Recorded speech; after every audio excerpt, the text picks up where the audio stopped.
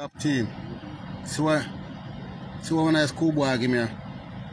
This is what the boy wrap up. Wrap up the $20 and the tier money. And give me up a LG and tip out of my car. Run cross here. And by the time I open so, I look funny. That the boy, the schoolboy give me. But what? Tomorrow is another day making live still and go on, you know. $20 and that don't make me less of a man. You just show him up. Say, him a thief still, see? So we can't make them youth pull me out for $20 still, see? Juliet Holness decided that she is not going to withdraw her letter and she is not going to apologize to Miss Curtis. Andrew Wallace did not set the record straight as a man of the yard, as the leader of the house, and let his wife know, say, listen, the best thing to do to move forward is to apologize to this woman because you have done her wrong, and the best thing to do is to apologize to her, withdraw the letter, and make everybody can move forward in peace. But the man don't even have the balls to do so. Him not have the balls. If he said to him one wife, say, relax, be humble. Just apologize to Miss Curtis for what you have done to this woman and withdraw the letter publicly. Him not have the balls to do that. Oh, you can't even have the balls to run parliament or run a yard, but you want to run a country. Make that make sense to me, people. Oh, you cannot run a yard. You can't talk to your wife and make your wife know, say, listen, well, Jamaica, they watch me, you know. And me already in enough problem, you know. So just withdraw the statement or the letter and apologize to her. That not take nothing at all upon you. But them ego, I get the best of them. And I don't know how people sit back saying these people are doing a good job when they come in like a big bully in the eyes of the public. You have a picnic watch them, big people watch them, elderly people watch them, and all I see in them is that they are bullies. A bunch of bullies. That's why they can't fire every Wilmington, you know, because all of them are the same thing. But bless up to my viewers and my subscribers. May hope everybody having a blessed and a wonderful evening. Now, my viewers and my subscribers, remember, in everything you do, always put God first. In any situation, just always remember to call upon God.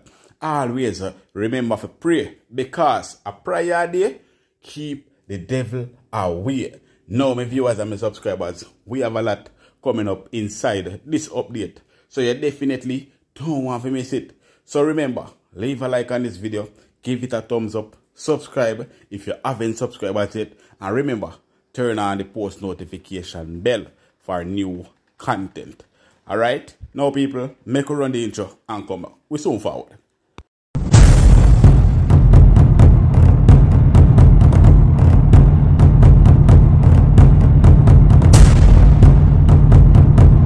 So welcome back to my viewers and my subscribers.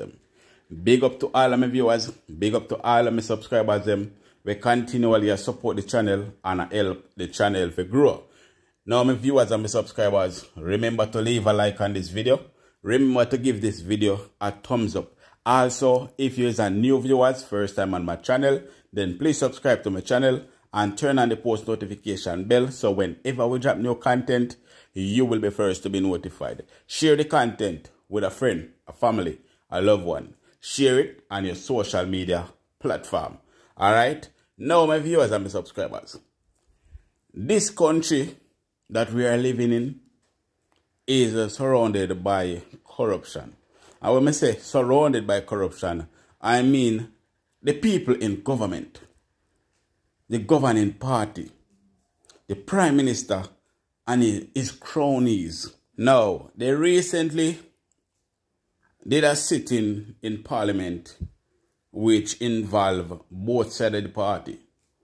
and they were paying tribute to Miss Valerie Curtis. Now, Andrew Holness have all of the sweet and nice things them we say about Miss Valerie Curtis along with his wife as well. All of them over the Jamaican Labour Party, all of them had nothing bad to say about Miss Valerie Curtis. But the only problem right now is that none of them, as a man, over on that side, don't have the balls. Them don't have the balls, the testicles, to be a man and man enough to tell the Speaker of the House to apologize publicly to Miss Curtis, because no matter what tribute them send out to her, them no mean it. And Miss Curtis won't accept it, because according to what Miss Curtis are saying, she need a public apology from the Speaker of the House, and she need to withdraw that letter publicly as well. Now, this woman claims that she don't do nothing wrong. She claims to say she don't do nothing wrong. So, unfortunately, them don't know right from wrong, so them can't even know if them do nothing wrong. You understand me? I say, no, I don't have nothing against the Speaker of the House more than we want her to resign. She need to resign because she not qualify to sit as the Speaker of the House. The way how she behave, she not qualify if not even sit in the House of Parliament. Along with the husband as well. Him not qualify. Because, listen, they claim to say that they are role model to our children. But to be fact with you all, and to tell you the truth, them claim to say Vybz Kartel are one of the worst things come out of Jamaica because it's a bad influence to our children. But the truth is, they are worse than Vybz Kartel, because they are the leader of the country and everybody look up to them, and they cannot be truthful to these people. Them cannot be truthful to Jamaican. So who is more worse than Vybz Kartel? And as a man I grew up, a big man, we have sons, maybe nephews as well, and all of them male family members. You have to learn to put on your foot and stand up like a man. To me, you don't have the balls to stand up like a man. You more have the balls to send police, go beat anybody we call a name. Too tough. Anybody will tell you about your mother. Anybody with this. Anybody with that. You send police go beat them. But your wife is a Speaker of the House. And she keep on and mess around with people. She keep on a pick trouble with people. I try to make others look bad. But yet still, you cannot control her. And let she know, say, listen, cut the foolishness. You understand? When you do things, you only make it look bad on my side. Them have the balls to do that. So, how can you run a country when you can't even run parliament? How can you run a country when you can't run a yard? How can you run a country when you can't control your own wife? That is a big question. More than like everybody to ask them. Because it is a national disgrace. It is a national disgrace. But people, check out some of the tributes them right now. Madam Speaker, the House is aware of the retirement, of course, of our clerk of the House, Mrs. Valerie Ann Curtis, CD, BHM, JP. Today I pay tribute to our clerk of the House for her outstanding dedication to the Houses of Parliament of Jamaica, giving human service for almost 3 decades. Before her tenure, Madam Speaker, Ms. Curtis served as an educator, impacting young minds in her hometown of Abuka in St. Anne, and later across other educational institutions in Kingston and St. Andrew. Her teaching career and her later role here at Parliament indicated an innate capacity to give herself for the service of others. Ms. Curtis began her career in Parliament in 1995 as an assistant clerk, laying foundations for what would be a distinguished tenure. In 2006, she was promoted to the role of deputy clerk, a position she held for 15 years. Ms. Curtis's leadership skills were especially evident when she served as acting clerk to the Houses in October 2020. Her ability to undertake critical roles during that pivotal period was demonstrative. Following this, she was appointed clerk to the Houses in July 2021, a role she performed with exceptional ability and professionalism. Ms. Curtis operated at the national level, providing sound procedural advice and being a competent administrator and internationally representing the Parliament at various conferences, and was instrumental also in staging international conferences here in Jamaica. During her time at Parliament, she also pursued continuous professional development, enhancing her contribution to the institution. She gained a Bachelor of Laws degree from the University of Wolverhampton in 2004, a Certificate of Legal Education from the Norman Manley Law School, and was called to the bar in 2012. And these are testaments to her dedication, I think, to learning and general excellence. Her commitment and exemplary service is always recorded, and we are satisfied that she has served the Parliament of Jamaica well as the country of Jamaica in like fashion. She moves on to other avocational pursuits, which we want to wish her the greatest success in those efforts. And may she enjoy a very peaceful and happy retirement. And we will continue, of course, to acknowledge the career that she has had and the source of inspiration that she might have provided for so many people whose lives she has touched. May it please you, Madam Speaker.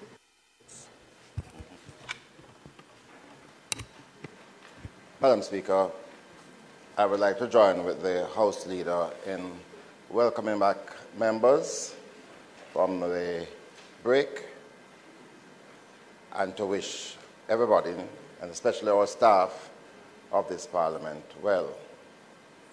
Madam Speaker, the exchanges that the Leader of Government Business and myself as Leader of Opposition share from time to time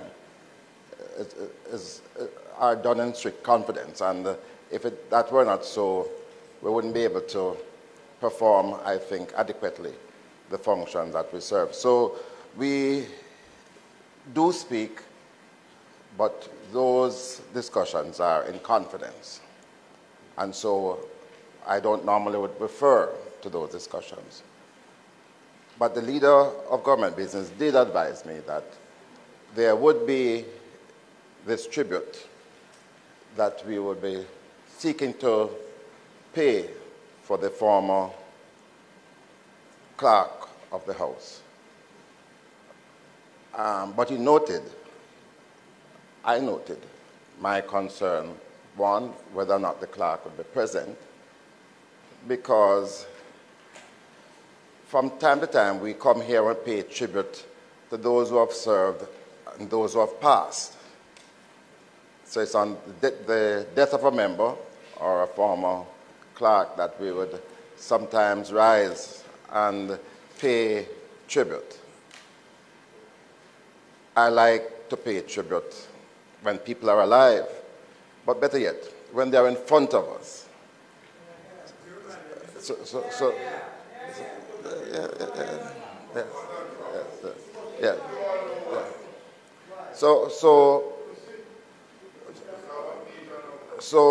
there was a hint that the former clerk might not be in Jamaica. But I believe that it would have been so important, and I'm not too sure what is the duration of her time overseas. But I really, as I had indicated, would have preferred if she were present when we are doing this tribute, when we are honoring her for the service that she has given to this parliament and to this country. And I note that there was a previous activity that was done with her present.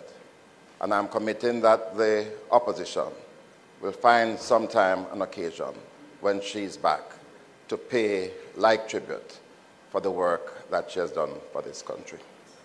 The leader of government business will also note my deeper concern that the former clerk has departed with this tremendous cloud that exists.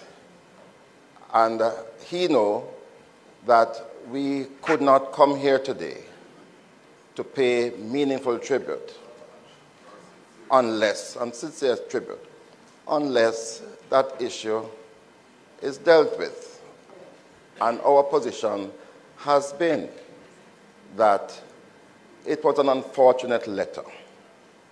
And we believe that the letter should be withdrawn, but more so, and based on her own words, it was a tremendous embarrassment to her family, and friends. And that, in addition to the withdrawal of the letter, there should be a public apology offered.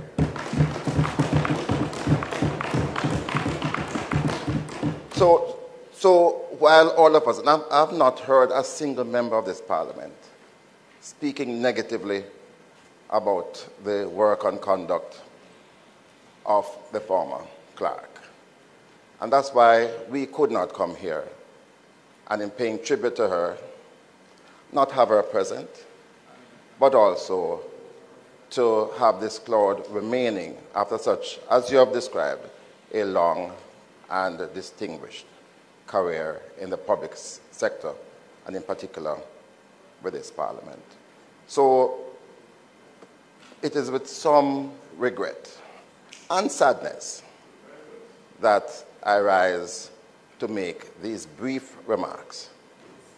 We do hope that, and we are going to try to find an occasion where we can be much more fulsome in our comments to the former clerk in front of her. Thank you very much, Madam Speaker.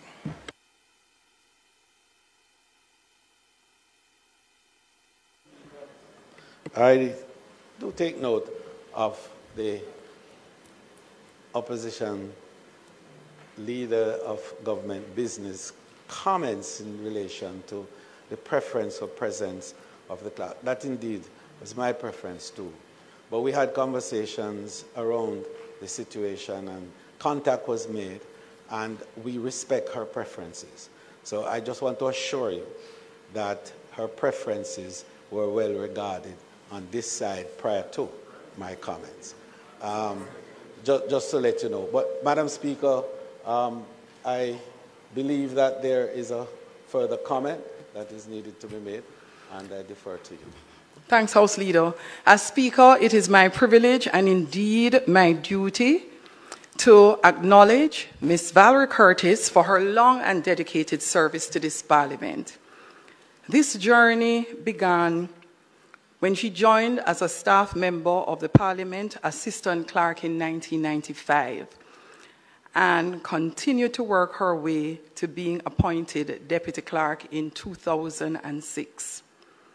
Her commitment to duty saw her being elevated to the position of Clerk in the Houses in 2021. And since that time, she has commendably led her staff in providing the necessary procedural and administrative support to the members of both houses.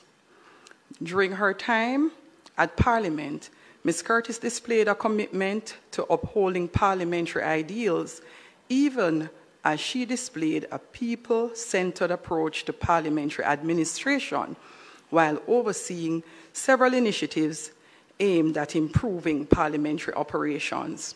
Throughout her tenure, she represented Jamaica at parliamentary conferences across the globe and was integral to the staging of international parliamentary conferences here in Jamaica, as well as hosting a myriad of visiting international delegations to the Parliament.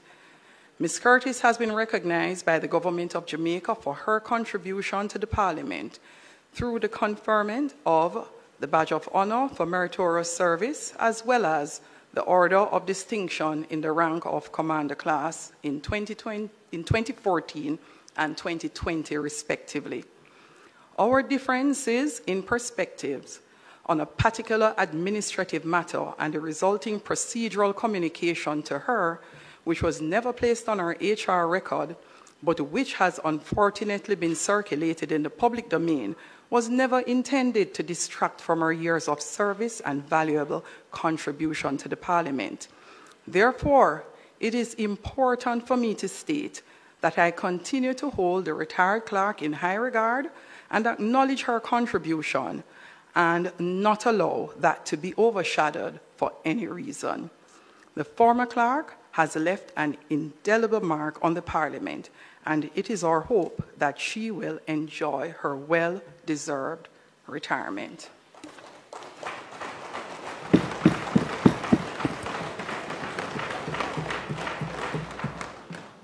Madam Speaker,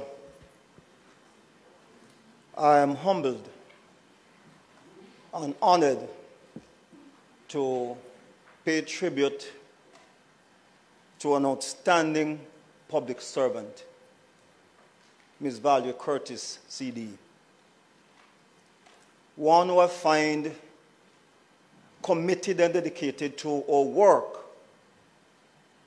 and went beyond the call of duty to make sure that every member of Parliament was comfortable in this House.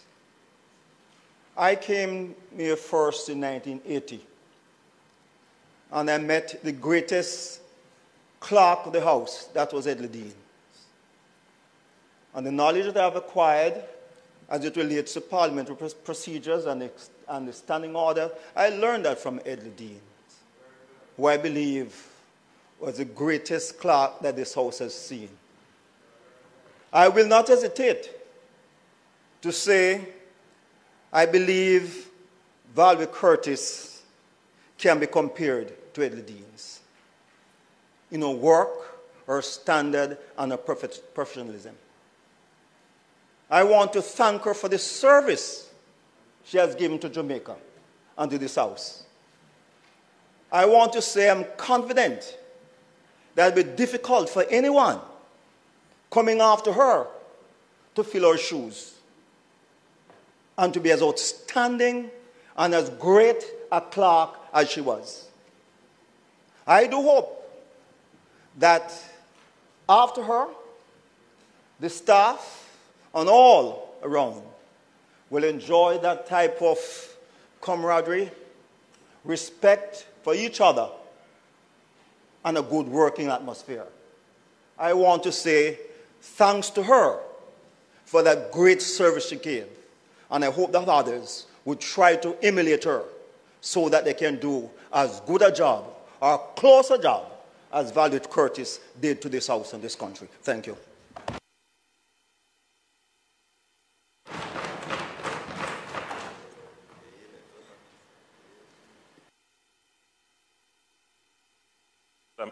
Thank you, Madam Speaker. I rise to pay tribute and to acknowledge the work of our former clerk, retired clerk of the House, Valerie Curtis. When I entered the House as a younger parliamentarian,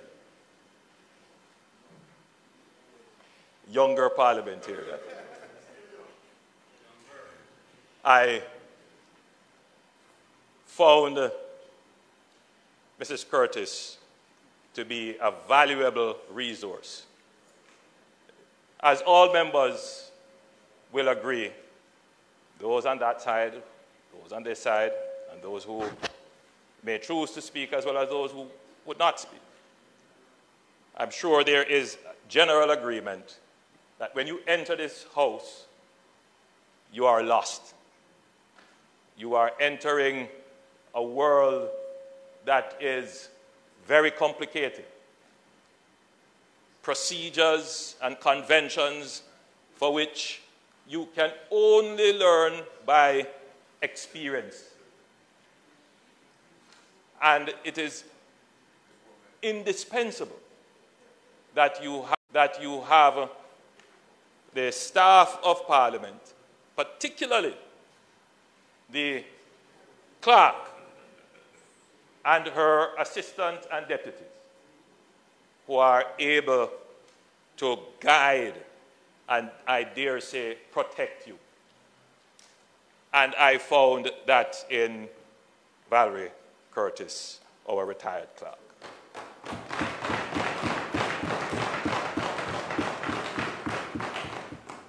I had occasion to travel with her on parliamentary conferences. One readily comes to mind in the Cayman Islands. And I found her there to be very knowledgeable on parliamentary practice and procedures. And I relied on her as a young parliamentarian, and I would have had to make a presentation. And I remember working with her the night before to complete my presentation. And she was very helpful.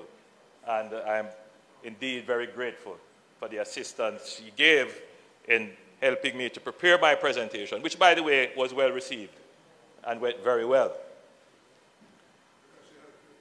Yes, and I'm here saying I'm very grateful for her assistance, as I'm sure she would have helped you as well. And I hope you express your gratitude to her. Yes. I also recall on many occasions, Madam Speaker, members, when I served as leader of government business in this House. And again, Valerie, forgive me for being on familiar terms, our retired clerk was again an indispensable and invaluable resource in ensuring that the order of the House, in terms of its business and procedures, was well maintained. And those were some difficult times, Madam Speaker. And what I can say about our retired clerk's disposition is that she was always patient. She was always very respectful and showed, I think, extreme deference to the members of the House. And that helped because you did not have to worry, Madam Speaker, about the usual considerations of ego and sensitivities when you have to make tough decisions or you need to get to the point to make decisions. So if you were to ask the former clerk for advice or ask her for some documentation or some support, and for any reason you would say, I need this urgently, or I need this now, you would not have to worry about any offense being taken, because she understood the environment in which we operated and made herself available to provide the support as needed. And so I had a good working relationship with her as leader of government business in the House for a few years. As Prime Minister, again, I found her to be quite helpful and, again, an invaluable resource to ensure that the front bench and the various leaders of government business that I would have appointed, that they were able to execute their job in an efficient and effective manner. On her elevation to the post of clerk, I thought it was well deserved. Clearly, she has served this House well. She lifted herself by gaining knowledge and experience, by getting that knowledge and experience certified, and by her works. And her appointment, I am sure, by all members, was welcomed without any reservation. Madam Speaker, you have mentioned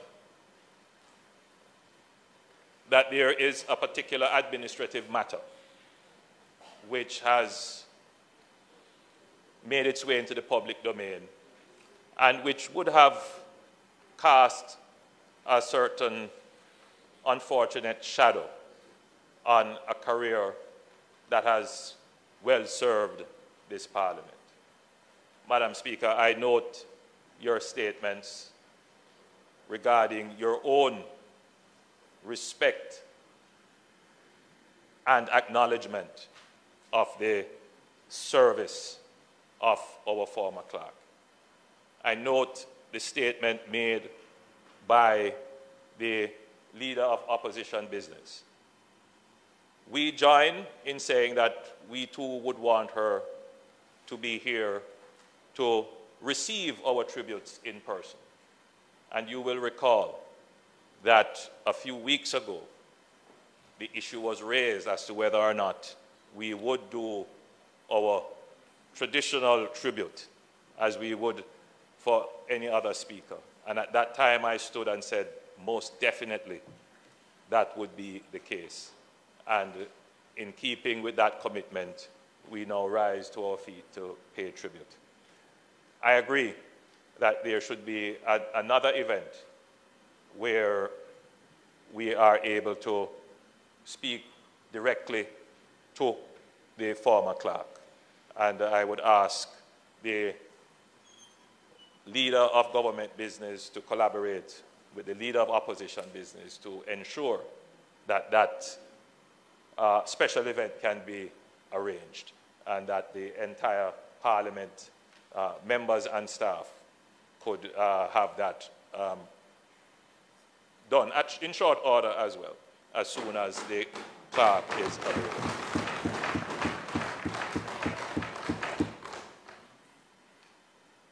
In closing, my tribute to the Speaker, Madam Speaker, my tribute to the clerk, Madam Speaker.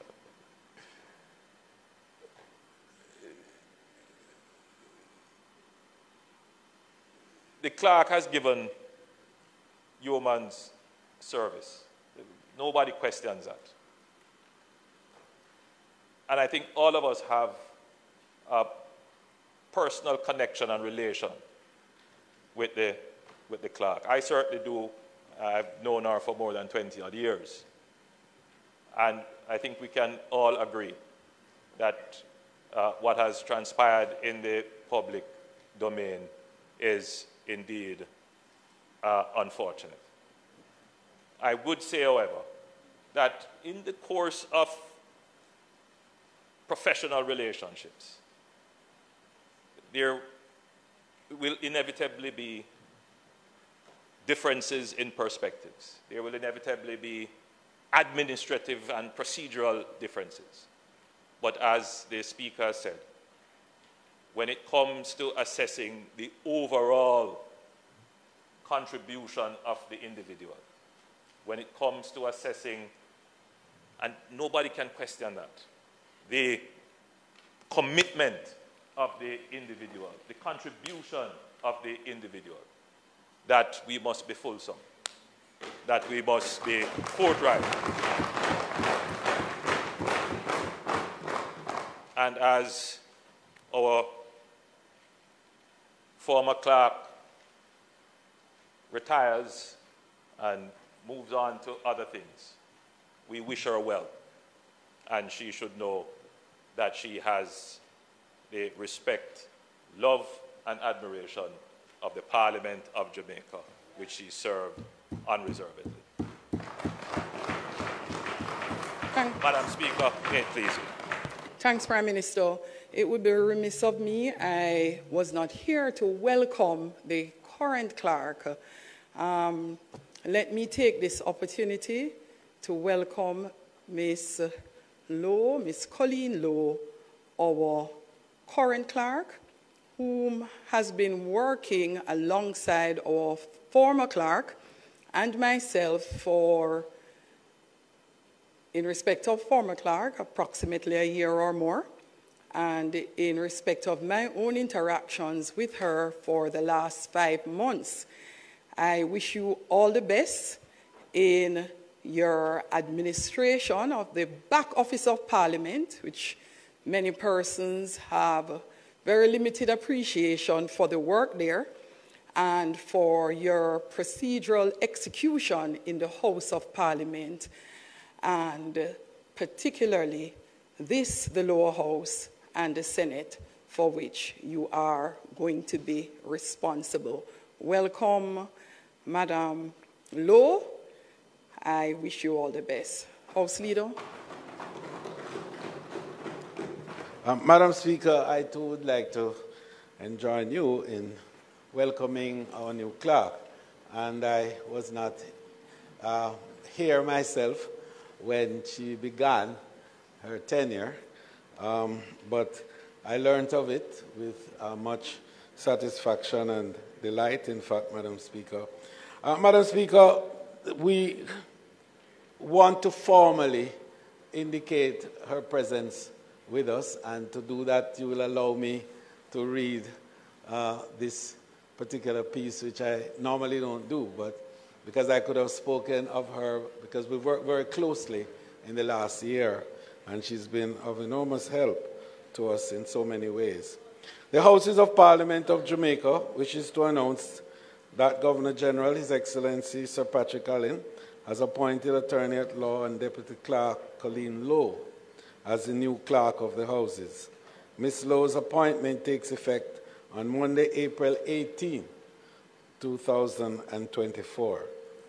Ms. Lowe replaces Ms. Valerie Curtis, who served the Parliament for almost 3 decades in various capacities and proceeded on retirement effective April 6, 2024.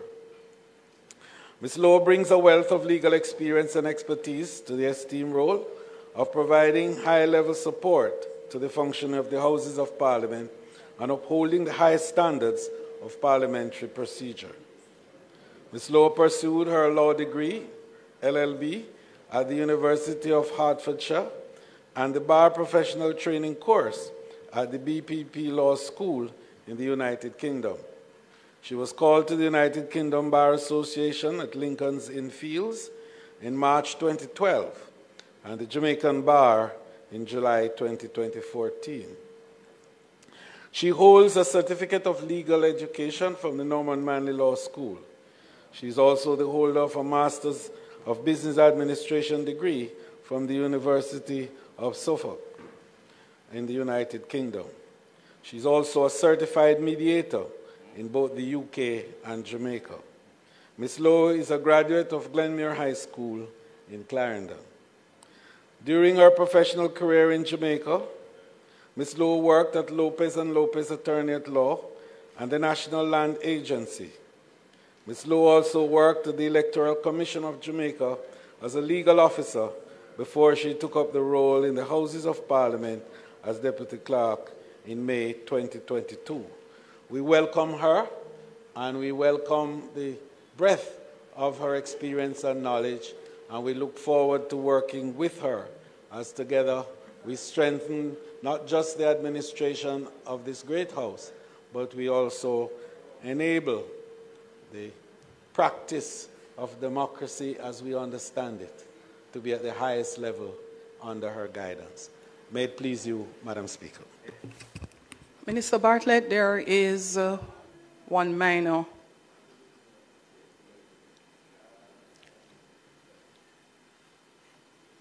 Yeah, would you like to? Speaker, she actually commenced her tenure on April 8, not 18. Thanks, House Leader. Leader of Opposition Business. Thank you very much, Madam Speaker. I would like to join in welcoming formally the new clerk to this Parliament.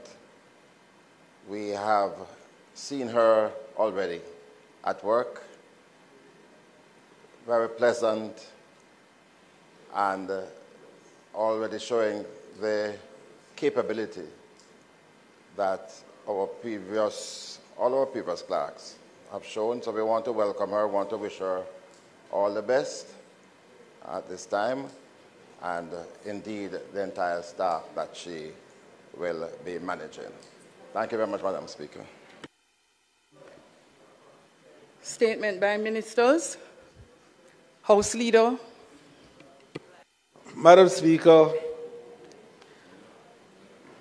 in the last week or so, this nation lost two really outstanding members of our community, two very powerful ladies who have served in various capacities. One, in fact, was a member of this honorable House, and in fact a member of the upper house as well. I speak in the particular instance, Madam Speaker, of Miss Princess May Laws, who served the Parliament of Jamaica from 1977 to 1989. Miss Laws, or Princess as we always call her, started her political career in the Senate in 1977 and served for one term in that place.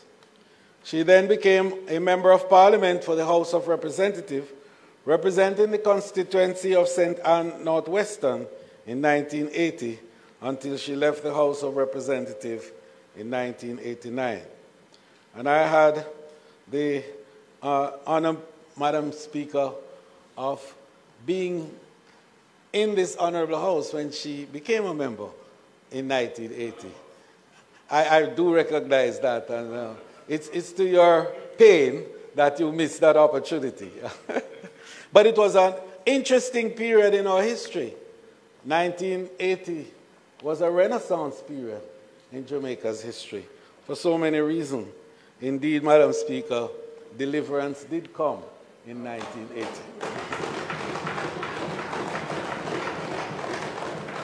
During her tenure at Parliament, Madam Speaker, Ms. Laws served as Parliamentary Secretary in the Ministry of Youth and Community Development, focusing on women's affairs and children's services.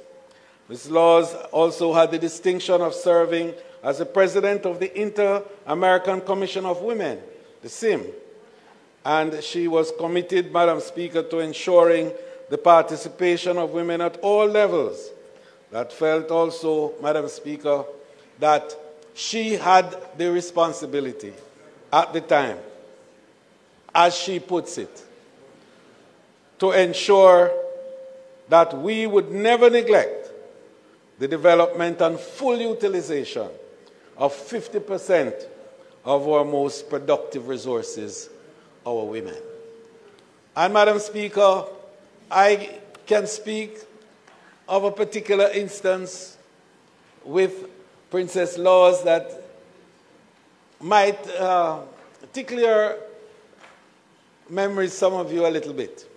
Because the work that Princess Laws did in building the institutions for gender affairs as we have it today, at that time we called it Women's Affairs,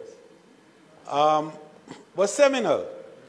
And she followed, of course, the good work of people like Peggy Antrobus and a number of others of that era who, along with Beverly Manley, started that whole process of thought leadership in the area of gender activities with particular reference to women's affairs. And she worked assiduously to craft part of what became the United Nations Declaration on the elimination of all forms of discrimination against women.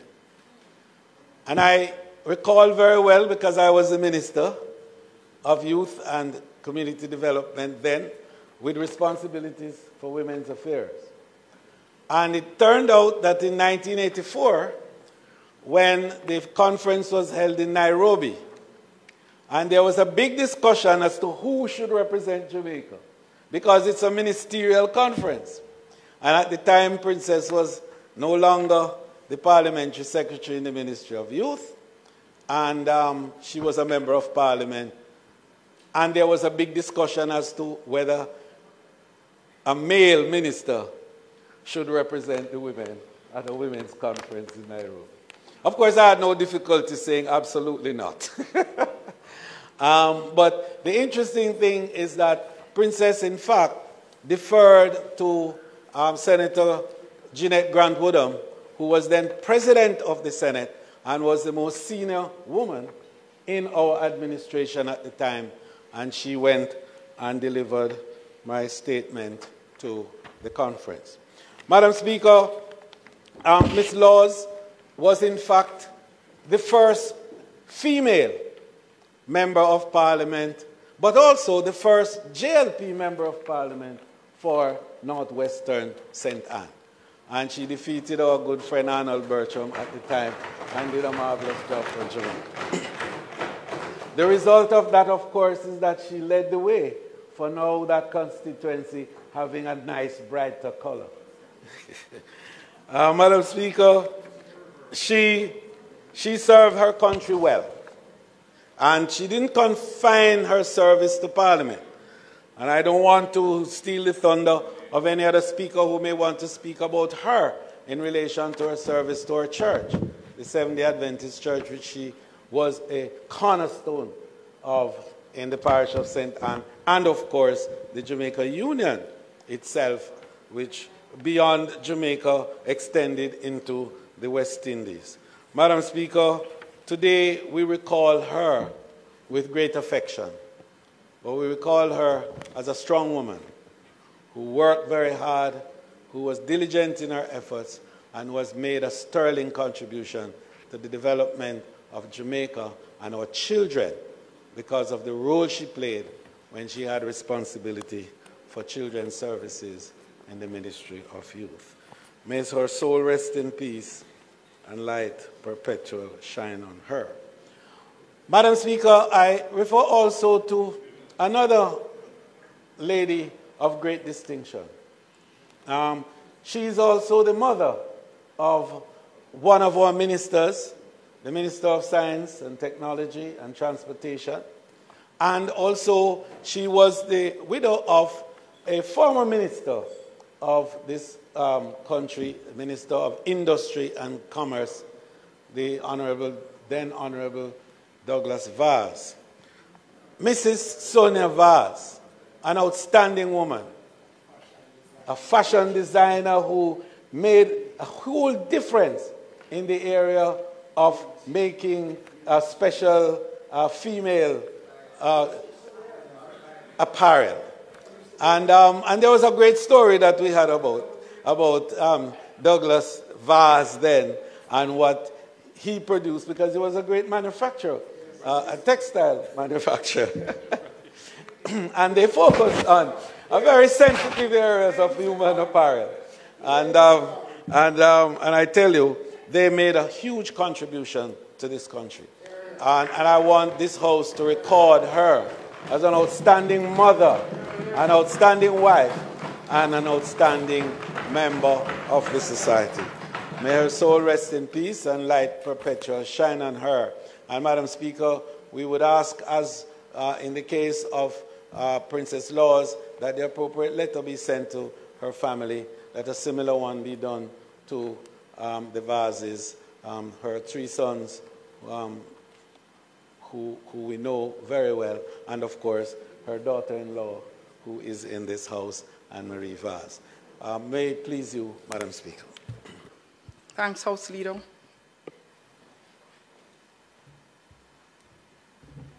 Thank you, Madam Speaker.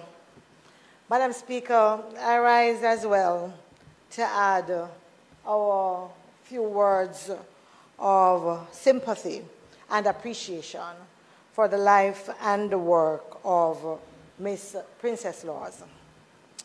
As with profound sadness, we too learned of her passing. We acknowledge her as the first member of Parliament, as was said earlier, for Northwest St. Anne. For Northwest St. Anne. She really has left a void not only in the political landscape, but also in the hearts of those who knew her and benefited from her dedicated service. Princess Laws, as was said earlier, broke many barriers, and she made history throughout her career. She exemplified compassion and an unwavering dedication to the people she served. Her advocacy, as was said earlier, for women, children, and the marginalized resonated deeply with many. Beyond her political achievement, she also served with distinction, as was said as well, within the Jamaica Union Conference of Seventh-day Adventists, leaving also an indelible mark on the organization and its mission. As we mourn her passing, we too extend our condolences to her family, friends, and colleagues. May they find solace in cherished memories and the knowledge that her legacy will endure as a beacon of inspiration for generations to come. I would also want, as I am already on my feet, to also recognize the passing too of Mrs. Sonia Vaz, who is mother of one of our own member and colleague. As we toil in the political vineyard, we know just how important family is to us. As importantly, when others are buffeting you from left to right, it is to family that we go for comfort, for solace, and for buttressing us as individuals and as human beings. So to the family, we extend our condolences, and we ask that we all bear the family up in prayers as you are comforted by your memories of her. Blessings. Thanks to the member from St. Andrews Southwest. Next, opposition. Thank you very much, Madam Speaker. In addition to the tributes that have been paid already to Ms. Princess Laws and Mrs. Sonia Vaz, which I fully endorse, I want to bring to this House's attention the fact that our colleague from North Central St. Catherine, the Deputy Leader of Opposition Business, has lost her daughter. Madam Speaker, this is really quite tragic for her, and I think at this time it is appropriate for the House to send its sympathies to the member on this tragic loss and to wish her well in this time of bereavement, and that we will all pray for her so that the grief, which at this time is tremendous, can subside within reasonable time. So we ask for special blessings and prayers for our colleague in North Central St. Catherine. Madam Speaker, we on this side fully concur with that sentiment. Indeed, I reached out to the member. I sent her a note myself. I wasn't sure how, but I'm very happy that you have raised it so that we can join you in extending our sympathies and to tell her that our hearts are with us in this difficult hour. Our prayers are there for her, and our support is there for her. We love and respect her. And Madam Speaker, I can relate to that because I went through that. I lost my daughter at a time when, believe me, and it pained. My family and I have not gotten over it. So Natalie, I understand, we understand, and we grieve with you. May her soul rest in peace, and light perpetual shine on her also. Madam Speaker, I want to join in conveying sympathies and condolences to the family of former colleague of this House, Ms. Princess Laws. As the leader of government business would have indicated, her tenure started before everyone else except his. And so we never had the opportunity to share with her. But she served this House and for an extended period of time. And against that background, we want to really express sympathies to her family, who will have to deal with her passing. The mother of our colleague, as the member from Southwest St. Andrew indicate, in our political journey and out of the limelight of the activities is our family, who provide that unseen support that keep us going. I can imagine what the member from West Portland is going through now, and his family at this time of her passing. It's one of those experiences that you can never adequately express in words, no matter how much you may try. And I just want to join in conveying to the member and his family that they don't stand alone during this period of grave bereavement. For a colleague from North Central St. Catherine, whose daughter suddenly passed yesterday,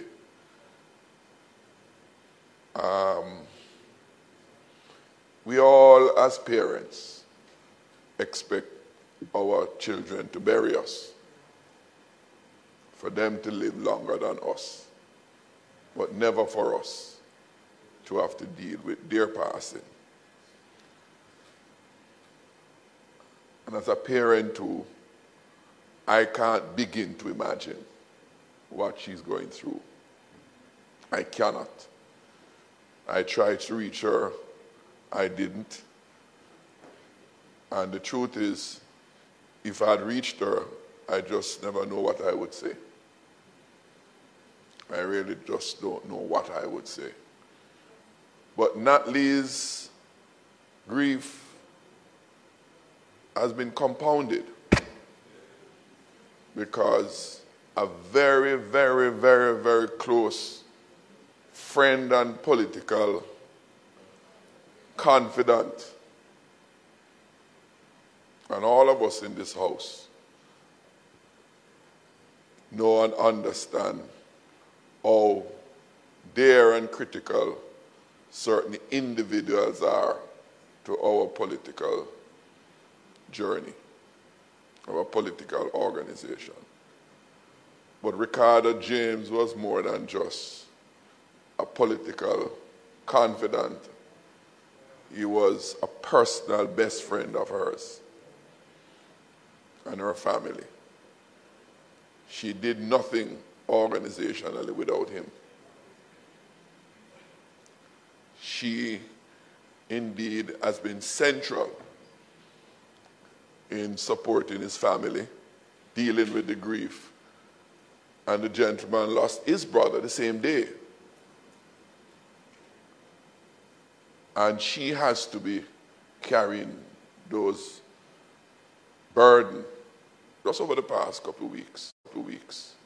And now her daughter.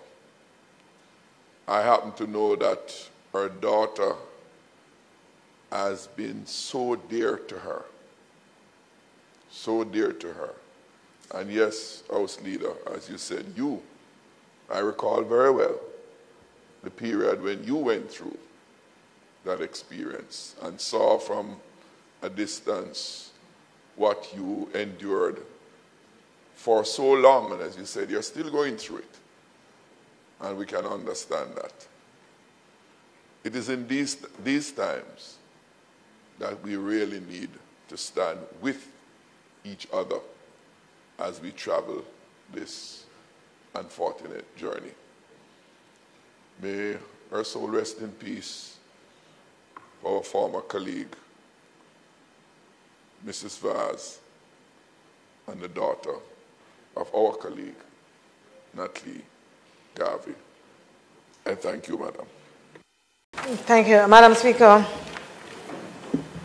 Let me thank the Minister for the statement and the report that she has tabled and that she has given. As she started, I also wanted to just say a few words as well about the situation at Irwin High and just the tragedy that is for both parents, families, as well as the school family and the community family. When we have 14, 15-year-olds being involved in such activities at school, it really is something that we can't just pass. We have to stop and look at what it means and what it says. In fact, it wouldn't be the first incident of its kind that we would come here and also talk about, which is also another issue that we need to look at to see how, as a country, we create a different environment that allows our children in schools to act like children and to understand that violence has no place in resolving their issues. So I know that. I'm looking at all the other stuff, Minister, and I thought you also would have included some remarks in what you were saying in relation to the JTA's announcement of commissioning an investigation in the number of our educators and administrators who have just suddenly died. You know, between January and March this year, I think 10 of them have died. And it is something that is becoming more and more of an alarming situation to many individuals. So I just point that out as well, especially because education can be such a stressful environment, yes? And we want to make sure that if there is anything that can be done, that it is in fact done. But to the report itself, Minister, I thank you for it. I know that there is a member of the opposition that serves on the ETOC and has been participating in the discussions that are ongoing. The question that was asked earlier as it relates to the report was simply because you had noted that today a report is tabled. In looking, we didn't see it, but it is actually the one-year report, which is Transforming Education for National Development, which is actually on the list of documents to be tabled today. So we have no challenge there. We note, Minister, that it is an 8-year journey in terms of the implementation of the recommendations. And we also note that it is divided in short-term, medium, long-term. And so we welcome that. I do believe that we need, outside of the reports, periodic reports, the press conferences, to actually have a national dialogue, yes, as we move to transform education. And we have to find a way to move it from just these one-off press conference or that kind of discussion to a dialogue that engages all of the society, because it has been one of those things across administrations that we have been unable to lift our education, certainly the output from where it currently is. And the success of Jamaica, the prosperity, and I use that word deliberately, because I've ceded it to no one and to no party. We want a prosperous Jamaica. For the prosperity that we seek, it requires a different approach to education, and it certainly requires a different output in terms of the education that we engage. So it is something that I would want to see how we have that national dialogue so that we can do that. Minister, I've seen the philosophy of education. As you would understand, it is very difficult to give any in-depth comment, just reading your statement and responding at the same time. I do note, though, and would like to say that members' time for speaking has expired. Madam Speaker, the members' time having been expired and in keeping with the tradition, I will offer, she wants 2 minutes to complete her presentation. May it please you, Madam Speaker. Question is that the member be allowed 2 minutes to complete her contribution. Those in favor? Those against? The ayes have it. Thank you, colleagues. Thank you, Madam Speaker. So I just wanted to say that we are, in fact, pleased that the philosophy that we are espousing embraces diverse learning capacities and styles and so on. Of course, that comes with the requirement of resources to be able to accommodate that. I also, the one thing that I would have wanted to see in the philosophy is a commitment to lifelong learning.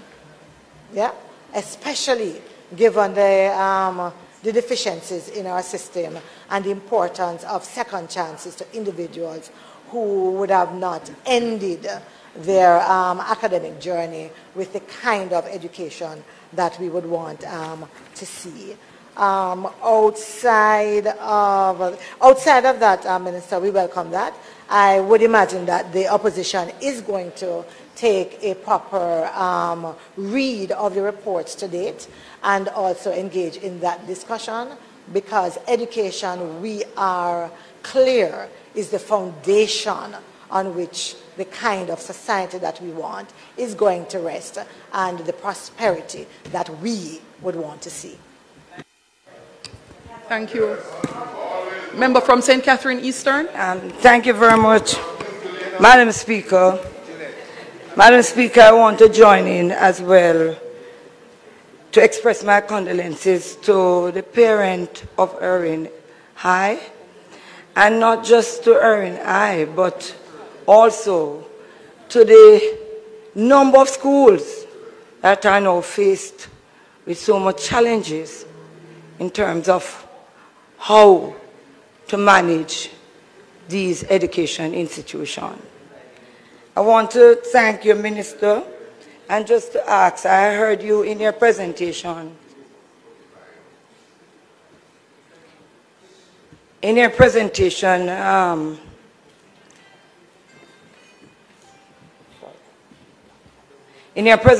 in respect to opening the debate, I'm wondering if you're opening the debate today or you're going to give it some more time in order that we'll be able.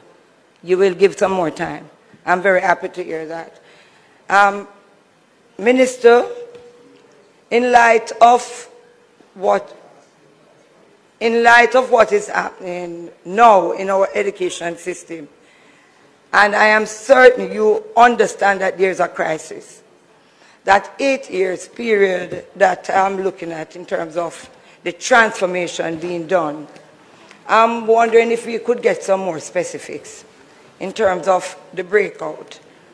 What will be in year 1 or year 2, in order that, you know, we could get a better sense of how we would be able to debate. Because since it's an 8-year period, it's really long, and in my view, nothing is wrong with the length of time, but for the period of time over the years that we have been looking at transforming education, by now we should have enough material to be able to start doing some serious implementation. I'm also concerned in terms of how do we fit community development in terms of this transformation. It is going to play a very critical role, because to transform education, you have to transform communities as well. And I'm hoping that that will be taken into consideration. In terms of transportation, it might sound foolish, but when we reach to the point where we will be able to have a proper discussion, you will recognize the importance of transporting students to school in a very, very decent way, that it will help to transform education. Because it's not about just chalk and board and about curriculum. It's about attitude and behavior. And therefore, I look forward for that debate, and I would love to be able to participate, because I am very concerned about education, because that is the only vehicle that can remove us from poverty to prosperity. Madam Speaker, it stands to reason that this amendment to the schedule of the legislation dealing with intercepts should be amended to add to it the provisions that are being added here in relation to firearms offences. I assume, the Minister didn't say it, I don't think, but I assume that the schedule previously had the Firearms Act in it. Under the old title, it had it. So essentially, this is just, as it were, bringing current that list to reflect the current legislation as opposed to the legislation that existed up until last year. So it's uncontroversial and has our support. Yeah.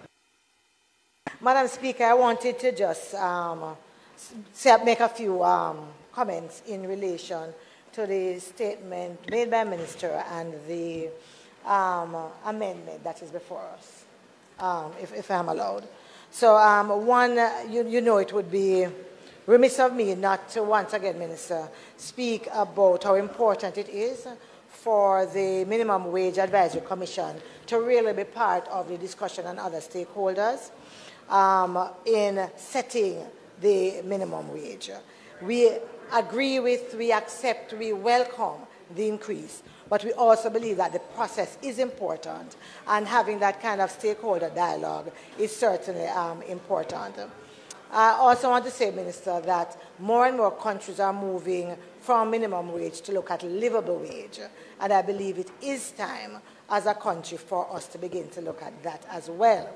The last time I mentioned something about a domestic helper in Parliament, there were some of my colleagues on the other side who went on their political platform to make a joke and fun about it, saying that I was talking about my own domestic helper. I'm not going to allow that from preventing me from standing up and talking about what is happening in our household helpers community. And so, Minister, I want to place on the table, because you did not raise it, but when I speak to domestic helpers, one of the questions they ask is how to deal with issues where they are paid minimum wage, but things like meals and accommodation are also subtracted. And I'd like to hear your comments on that. As it relates to the security guards, Minister, I think we have to go beyond lip service when we talk about upholding principles of fairness, economic stability, and so on. And I believe that the government has not done well by the security guards in the way they could in making sure that breaches and excesses are not still continuing, in particular as they moved from where they were before to be considered as workers, and with the gap that is still left unattended by many.